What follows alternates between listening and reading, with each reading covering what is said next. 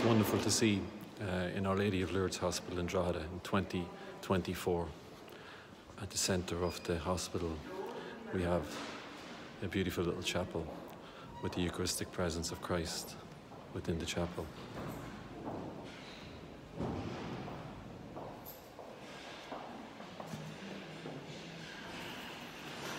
Beside the chapel we also have a picture of St. Oliver Plunkett,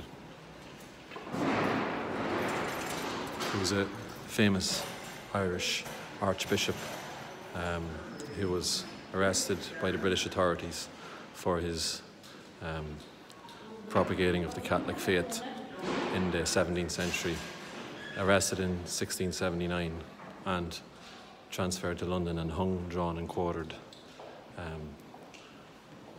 and finally beatified in 1975 by Pope Paul VI.